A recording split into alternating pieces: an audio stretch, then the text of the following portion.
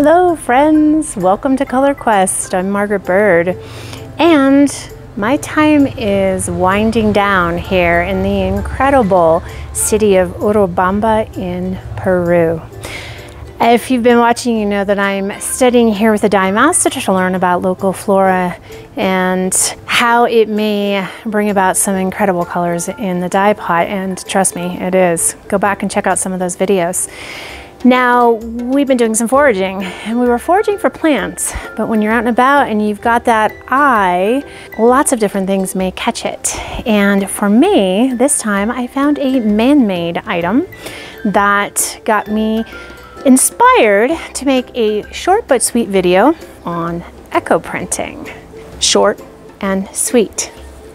This little can is going to be what helps us create a fun, hopefully, and nature-inspired echo print today on Color Quest using silk.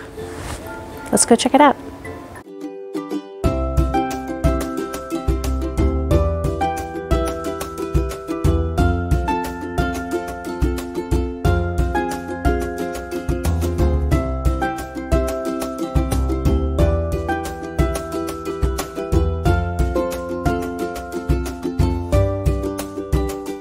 So being here on my residency, I have a few things going on.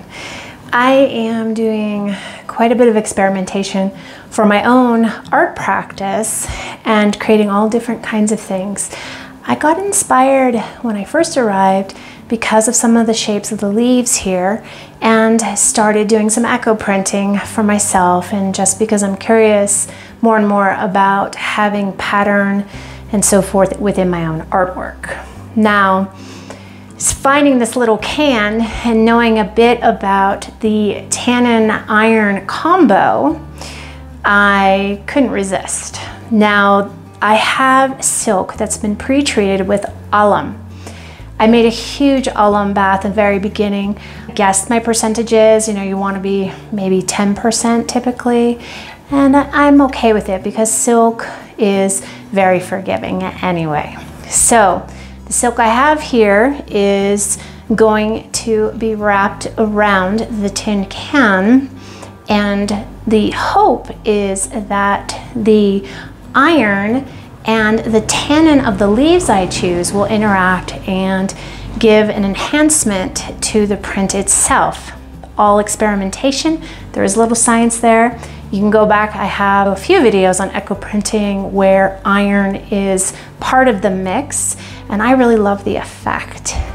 So I'm going to start putting it together. So here are my supplies. I am going to be using Chilca leaves because it's so abundant here, and I've done quite a bit of dyeing with it. I thought it would be fun to see what these leaves might bring in terms of an echo print. I have my silk, and as I mentioned, it's been pre-treated with alum. I have my foraged tin can that I found that's already beautifully rusted. And this is 2-inch ribbon, so it should fit just perfectly on there. I have my string, which is what I'm going to bind with. And then I also have a plastic bag. Now this is used, and I'm going to be cutting this into a shape that will allow me to have a barrier so that we can try to avoid having ghost prints or printing back on itself. I'd love to roll this quite a few times around this can and see what comes up with. So I'm going to wet this fiber to stretch it out and just to allow it to be easier to work with. And then we will start designing our print with the Chilca leaf.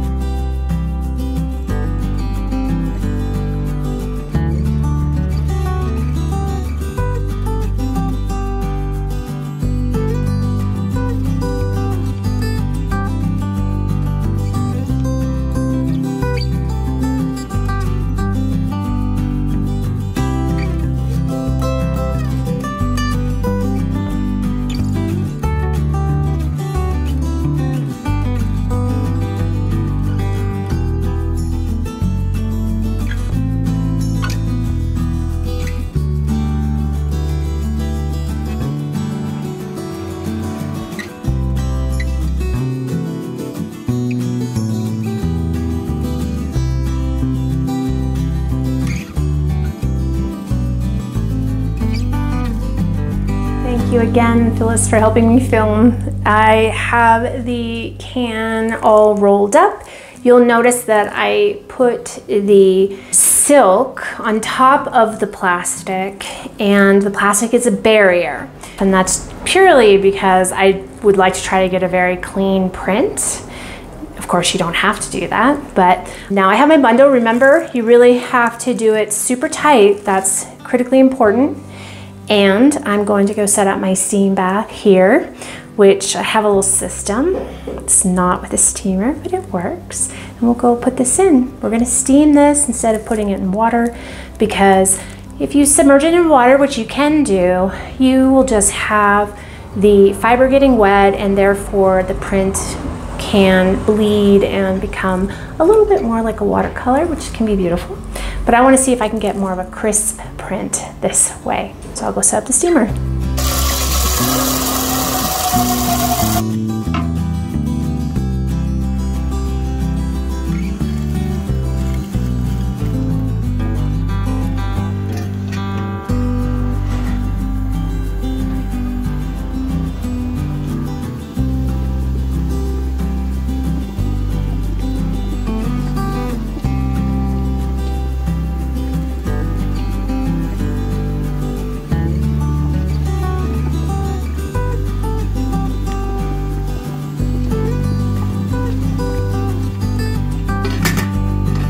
All right, next day, I steamed it for maybe an hour and a half, but I made a little bit of a mistake, and I wanted to share that with you, and that is that I allowed, without realizing it, the water boiled off.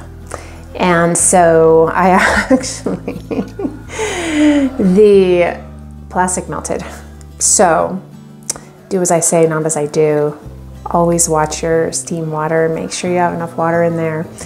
Silly thing, hopefully it didn't do any damage to the silk, but let's unravel and see.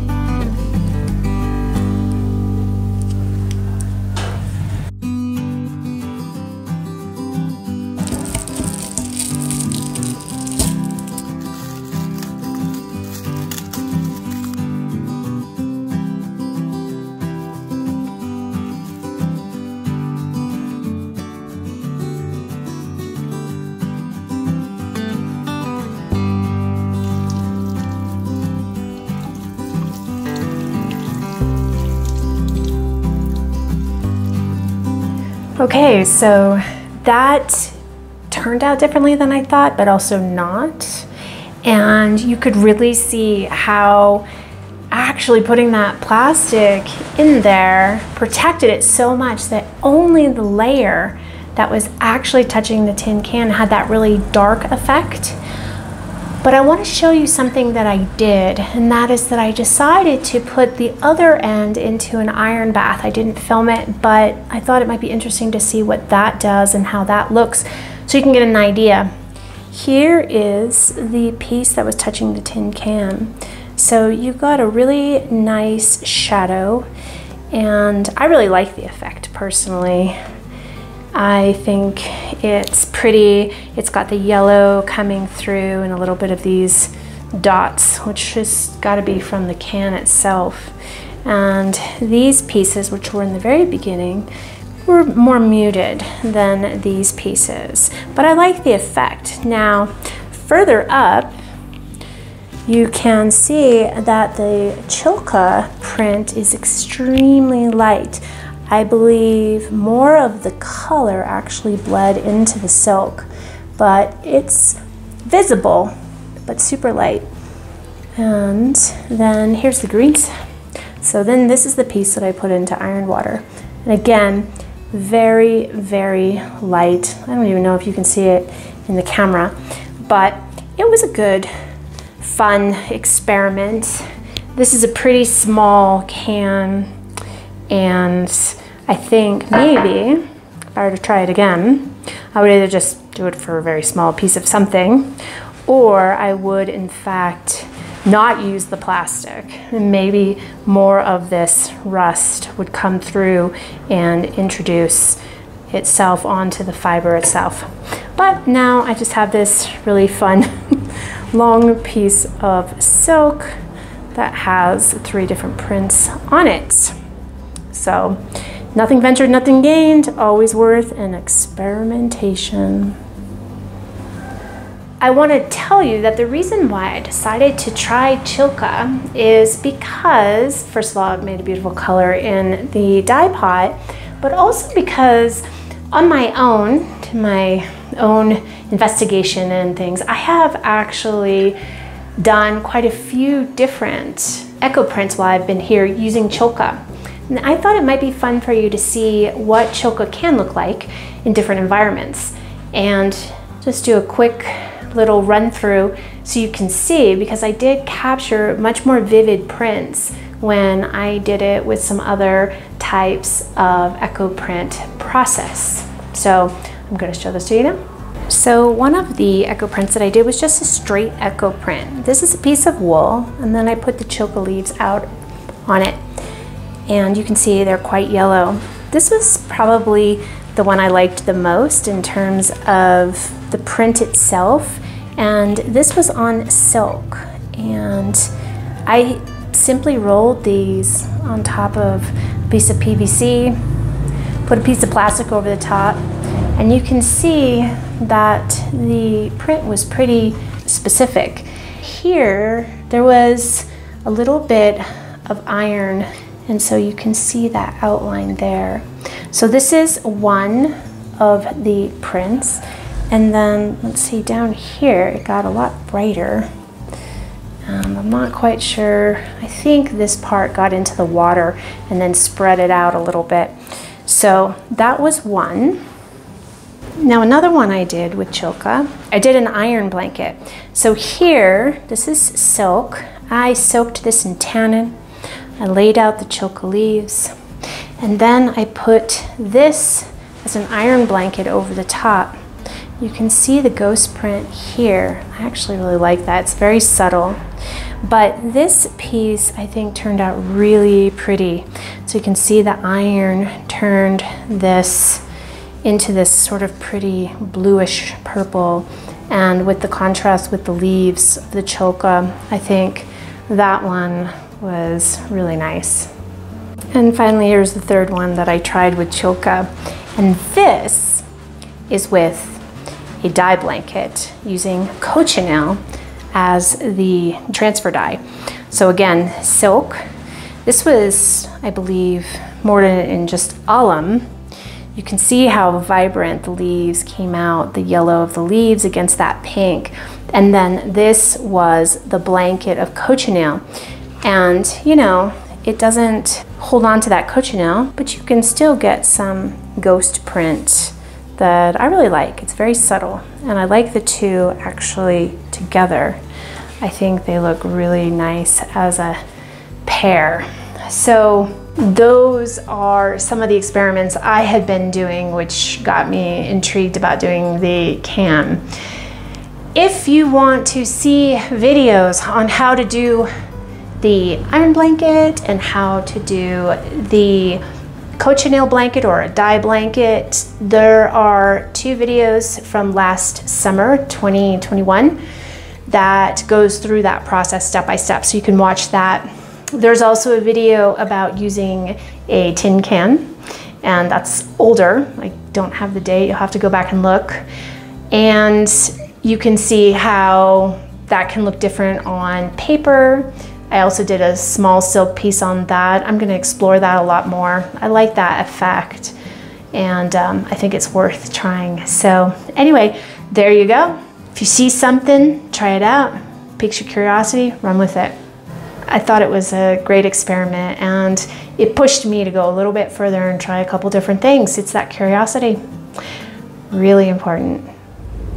All right, I have one more week here, and I can't even begin to explain how magical it's been. Now, next week on Color Quest, because I've been so interested and inspired by this echo printing, I want to do a little bit more. And maybe we mix it up a little bit and we toss in some paper. What do you think about that? So I hope you'll join me my last week here in Peru on my artist residency and see if some of these leaves, Chilca, why not? We'll throw that in. Maybe a little eucalyptus. I've been really inspired by that.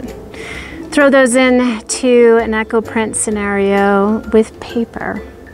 I hope to see you next week. Thanks for joining me on this incredible time here in this natural color heaven on earth known as Peru. Have a great week. Now I want to share with you that my glasses are really sunglassy. It's getting really bright in here in the afternoon sun, and so my glasses are turning to sunglasses. So